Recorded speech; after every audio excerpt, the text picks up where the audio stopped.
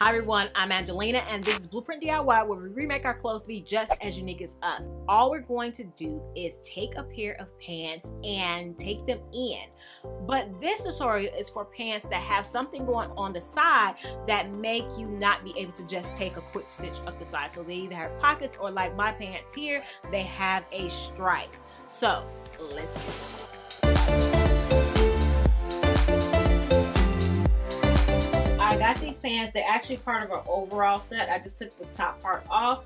I got them because I have a hard time finding wide leg pants that are long enough for my legs, and I also like the stripe on the side. First of all, you could do two seams down the front, and you could also do two seams down the back if you need to. It depends on how much you need to take them in. You can also take in the crotch, which we're going to need to do because these, like I said, were meant to be overall, so it is hitting quite high on me. Where the crotch should hit, like about there, is all the way right under my breastbone. I have a really short torso, so I'm gonna need to do this as well. But you can see that that makes them fit odd. It's already just bringing everything in weird.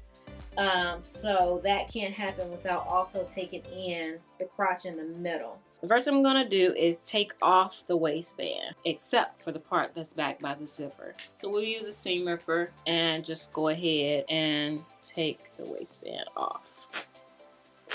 Nice. Alright, so I have the waistband off mostly, except for back by the zipper. I could take it completely off and move the waistband down, which would solve my high waist or long crotch issue, but then that would also shorten the pants. And like I said, this is because my legs are long and I have a hard time finding pants. Now, you have to be really careful when you're taking up a crotch. I've heard somebody say, well, why don't you just take up the crotch? It's not that simple, because when you look at the pattern for a pair of pants, you have this curve in the front and you also have a curve in the back.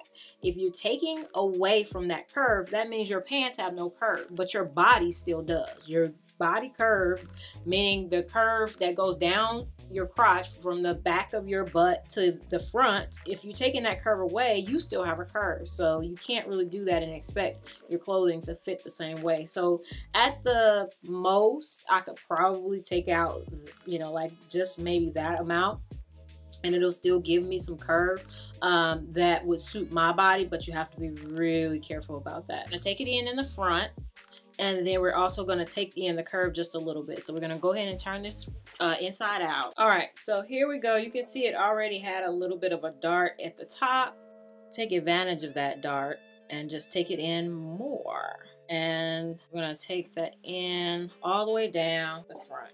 And I'm not going to particularly measure this one. I'll measure it after I finish so that I can match it on the other side. I know I need to take it in a ton. As long as I don't get too crazy with these, I'll be fine for now. Now, if you're taking it in and you only have a little bit, a couple inches that need to be taken in, then by all means, definitely measure and see how much it needs to be taken in. All right, so we're gonna do that all the way down to the hem. Also on the other side, I wanna make sure that I'm the same amount apart from the middle, so 3 inches, and we'll measure to see if the pleat is the same distance, the same width too. A little less than 1.5 inches. Okay. Another way you can do this to make sure this little pleat or whatever it is the same all the way down. Once you have one, you can take it from the hem and then lay it flat that way. And that way you can make sure that you're pinning it the same amount all the way down. Now, when we're talking about construction of this garment, that is definitely bringing the side seam more towards the front of me. I don't mind that because of the white stripe. I like to be able to see it a little bit from the front, so I don't have to turn so much when I want to show off that stripe. But I will try it on and we'll see how it goes. All right, so then when we're talking about the crotch, I am only going to take it in, like maybe 1 inch or 1.5 inches. And we'll just you know, all along the edge.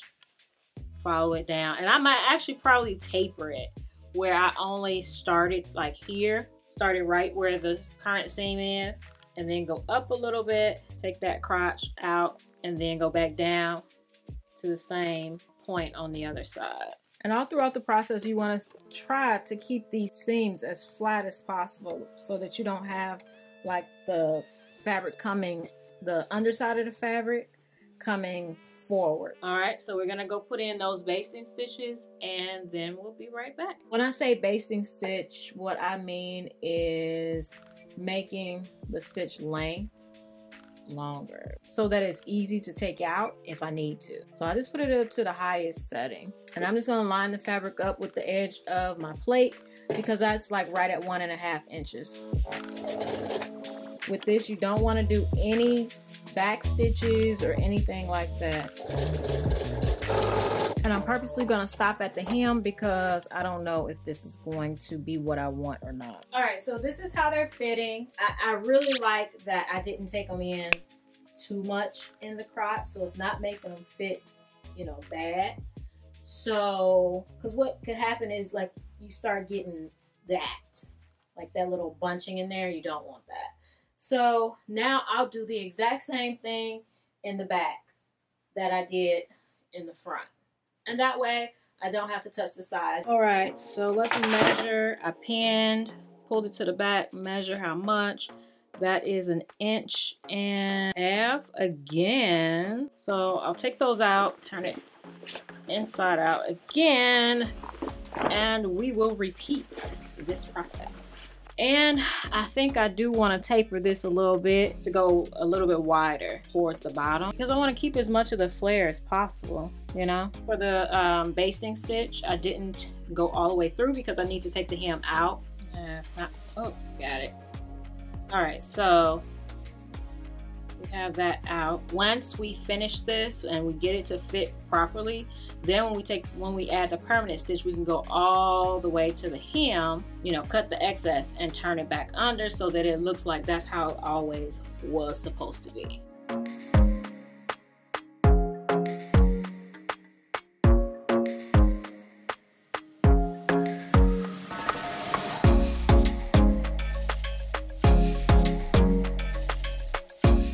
All right, look at that fit. Oh my gosh, it fits so good. All right, now that we know that everything fits, I can go in with a regular stitch length. You can see there my stitch length is 2.5, so it's just my normal regular stitch length. We can go in and put that permanent stitch in to make sure that these don't open up.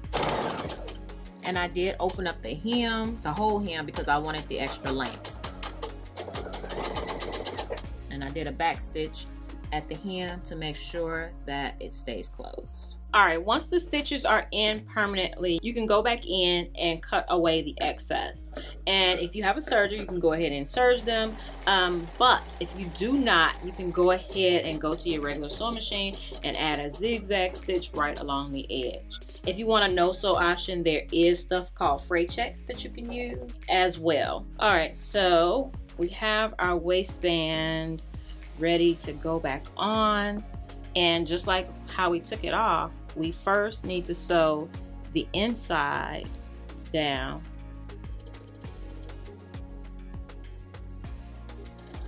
and then we go back and sew the outside down. But we have to adjust. I think I'm gonna do the extra on this side, so that means I need to. All right, so now that lets us know how much we need to take in. So that means we need to turn this over. Since I'm trying to line it up with this, roughly, we'll mark here and here. All right.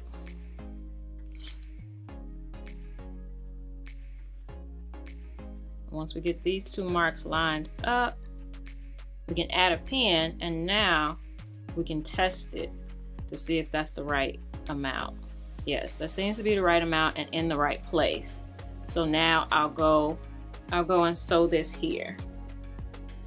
And once we determine finally that it is the right amount, then we'll cut off the excess. Open this seam up, fold it flat. And the reason we do that is to create less bulk on the inside once we get the folding and all that kind of stuff.